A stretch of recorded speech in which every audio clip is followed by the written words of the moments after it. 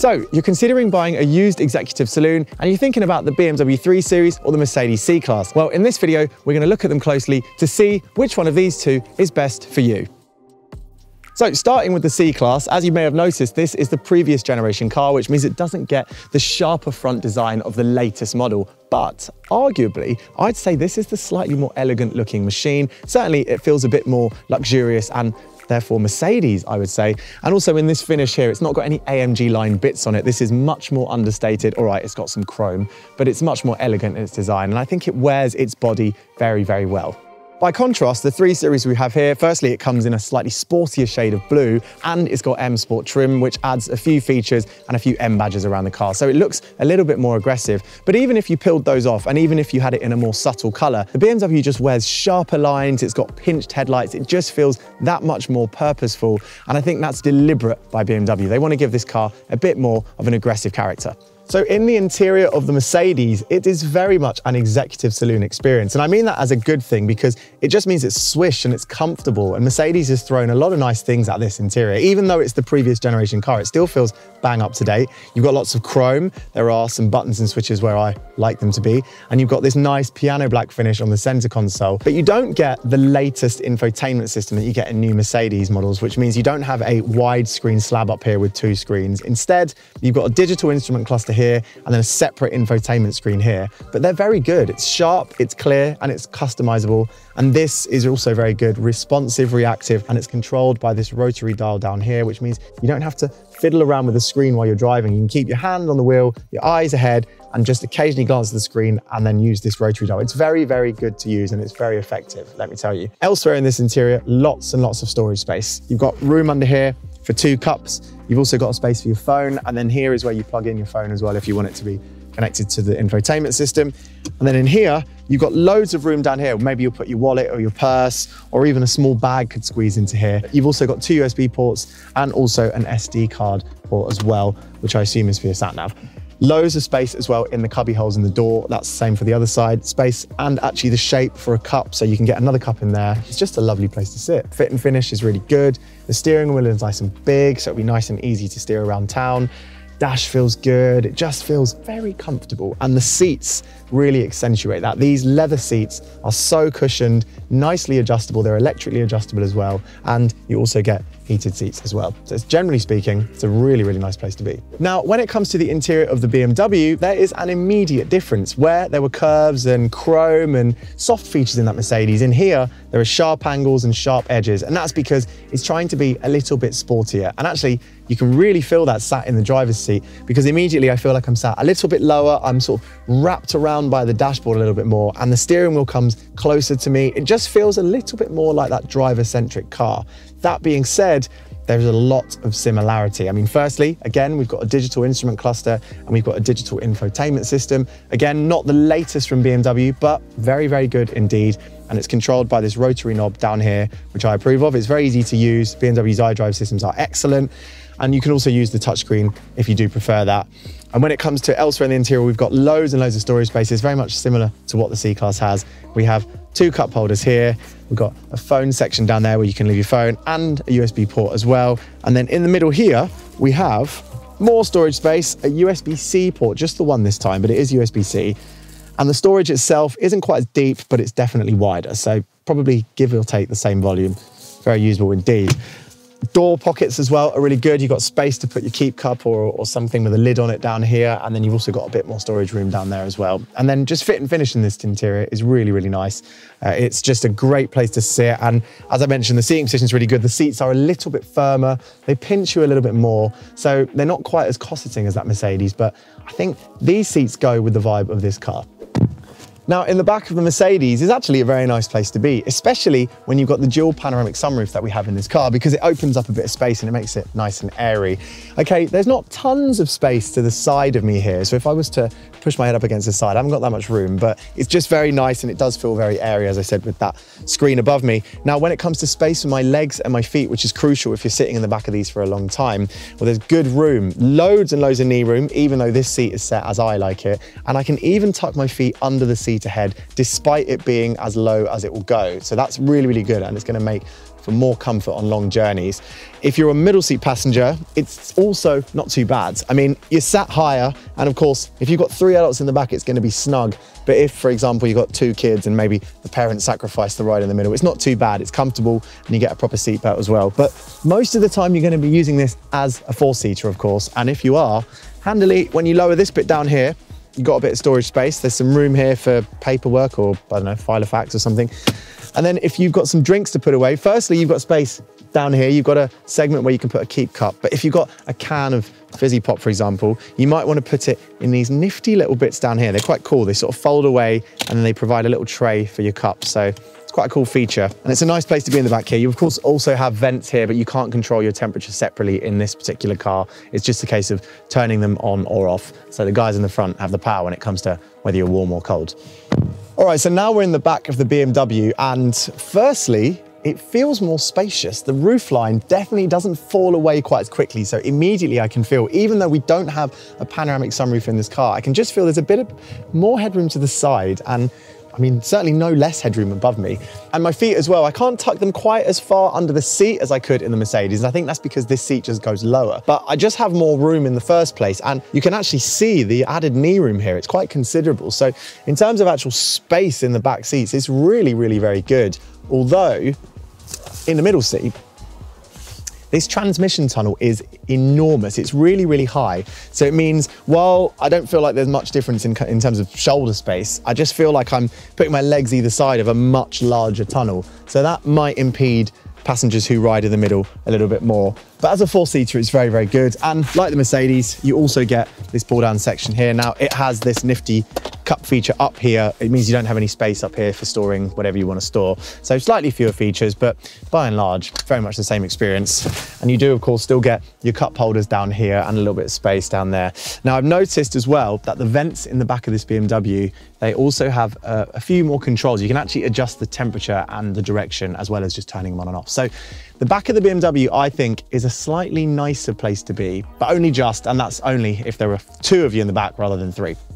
Now back at the Mercedes, firstly, we've got an electric tailgate, and secondly, it's got a very, very easily accessible boot. Because this screen ends quite far back here and the tailgate section is nice and wide, it means you've got great access to this pretty deep boot. In fact, it goes way down into there, and while it's not flat all the way along, there is a slight lip at the end. It's just pretty good and nice and spacious. And in this car, we don't have a spare wheel, which means you've got a tyre repair kit down there, but it fits snugly and means you've got loads of extra space to hide anything you want under the floor here. When it comes to our family suitcase, well, it's a doddle really, just throw it in. Look at the space. I mean, no wonder these are so popular with cab drivers doing the airport run. You can get a suitcase in there, no doubt another suitcase there, and of course a lot more space around it. And then you've got these little storage bin areas over here as well for anything loose. So as far as a boot goes in a saloon, it's very good. As for the BMW, firstly, you don't get an electric tailgate, it's spring activated, but that's a very light boot. And you can see immediately that it's a slightly narrower opening. The Mercedes is just a bit wider, so if you're carrying big items and loading them in, this is going to be a little bit more tricky. Although it does go really far back, you've got lots of space under there, and of course you've still got the usual bits, cubby holes down the side. But you might have already known this, because this is the hybrid model, you don't get lower boot storage down here. The floor doesn't go very low at all because under that carpet are the batteries. Now, of course, if you were to go for the petrol or diesel version of this 3 Series, you would have much more space. The boot would be much lower. And actually, I know that this is only, in normal specification, only 10 litres smaller in terms of boot space compared to that C-Class. So really, you're getting a very similar offering, but there are a couple of crucial advantages to that C-Class, namely, it's got a slightly wider section up here. And I think the storage around the edges as well is just a little bit more usable in that Mercedes. So yeah, nothing major, but you might just find that the C-Class is a bit better.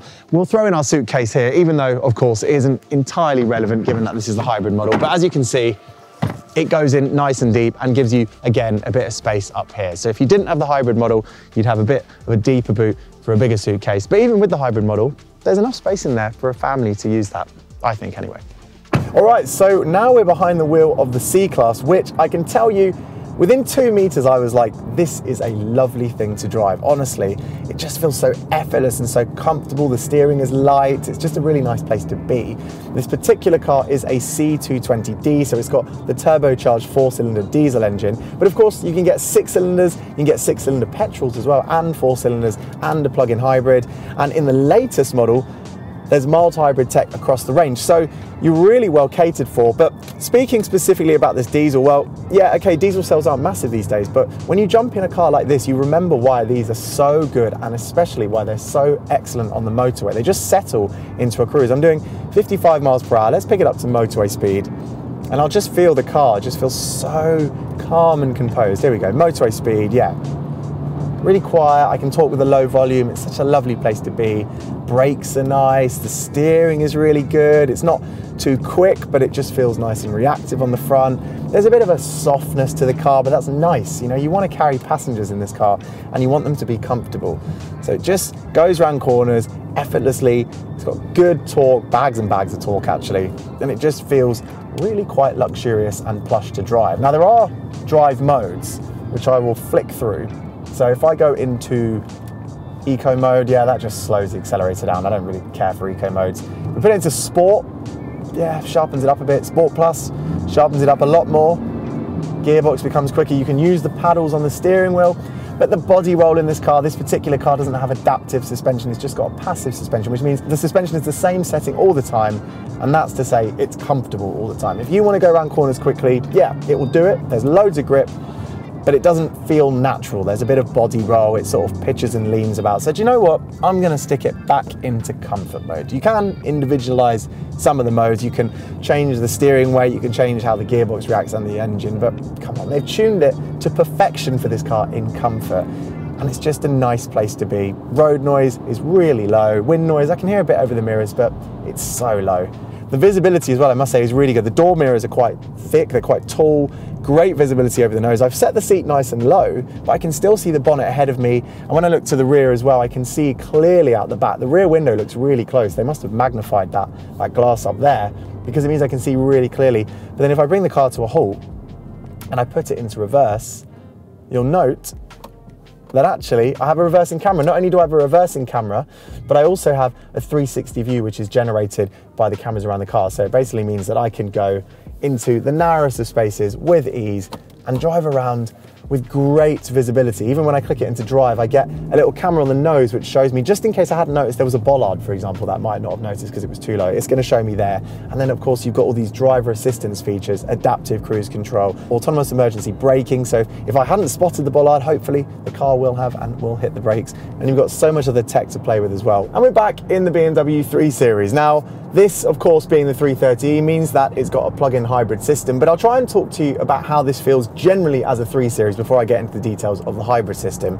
Now, firstly, it's as expected. I mean, I have driven one of these before, but the feeling of sportiness does carry through into the way this car actually drives. It's not just because of the seating position and because of those design details I mentioned earlier. No, it actually does feel like a sportier car. The steering is a bit sharper. It's actually a little bit heavier as well.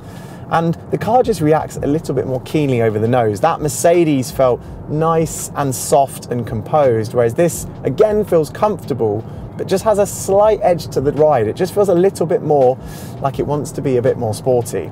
And especially now with this M Sport package on this car, you just get a few additions and a few tweaks to the suspension that make it that much more driver-centric, I'd say. But that being said, it's still a very relaxing place to be. I mean, the road noise is low, there's no wind noise. This 330e with this powertrain is a very interesting car. In fact, for those who still find hybrids attractive for various reasons, whether it's because you've got a small commute, this thing will do, according to BMW, 35 miles in fully electric power. But actually what makes this car more interesting, I think, is the fact that that electric power makes it pretty entertaining, actually. It's pretty quick. And so if I flick it through its drive modes, we've currently got it in hybrid mode, but if I put it into sport, there's a sport mode called Extra Boost, which sounds quite fun. And you put your foot down and yeah, you get a right old kick in the backside. The ZF gearbox in this is really very good, and with these shift paddles as well, it's quite entertaining to use. I will say, in this hybrid model, the brakes can be a little bit numb. They work perfectly well and they're very, very strong. Definitely as strong as the Mercs. but the pedal communication isn't quite as good. But yeah, with this hybrid system, you just get that initial touch of the accelerator, you get a real kick up the backside before the engine's really woken up, before it's in the right gear and revs. That electric boost is just a nice little kick up the backside. So if you like sporty feeling cars and you need to do a lot of miles on the motorway, but you live in a city, so you might want to drive around electrically on the weekend, 330e, yeah, this is a great option. And it handles really nicely as well. I mean, round the bends, I can definitely feel the BMW is the more agile, more energetic car. It just feels like it wants to go quicker. And I think that's a good thing. It really means there's a difference between these two cars. Even in a standard trim, even without all the M Sport bits, this 3 Series just feels a little bit more athletic, a bit more sporty. But then it sacrifices a little bit in the way of ride comfort, whereas the Mercedes, well, that doesn't care about being sporty, not in the normal trims anyway. And so it really is unashamedly a comfortable, comfort-focused car. What about visibility? Well, I can tell you firstly that the door mirrors definitely don't have quite as wide of a view, and I think it's because they're a little bit slimmer, but overall it's actually very good. I don't quite have that wide view through the window like I did at the back of the Mercedes, but actually the visibility is very good. I can see over the bonnet, and if I bring the car to a stop and I click it into reverse, I've got a rear view camera which is nice and sharp, and then I've also got a 360 view. Now, it's not in this car a 360 view using cameras, it's using sensors. So the illustration I have is CGI rather than visuals that are stitched together. This will show me where things are as lines and dots rather than actually giving me the full picture in cameras. But that's fine. I mean, you've still got great visibility. It means you're still going to be able to see when you've got things ahead of you, for example, those unforeseen bollards. So the Mercedes just edges it with that camera. I mean, the visibility is a little bit better in that Merc, but come on, this BMW is still very, very good indeed. And in fact, it comes packed with driver assistance features, just like the Merc. You've got cruise control, you've got a speed limiter, all of the key things you'll need as well. Those safety features like autonomous emergency braking, etc., are all locked and loaded in this car, so you can feel safe as well as feeling comfortable and like you're in something a little bit sporty. So handily, these two cars, while having many things in common, are actually quite different. The BMW is a little bit sportier, it's a bit more of a driver-centric car, whereas the C-Class, well, that has a slightly more comfort-focused feel, and of course, it has a slightly bigger rear section, so if you carry passengers in the back or you do loads of miles on the motorway, that is probably the one to go for. Although, if you're like me, something like that BMW isn't going to be very easy to ignore. It's so much fun to drive around corners. Although either way, you're going to find yourself in a fantastic car. These are two excellent executive machines.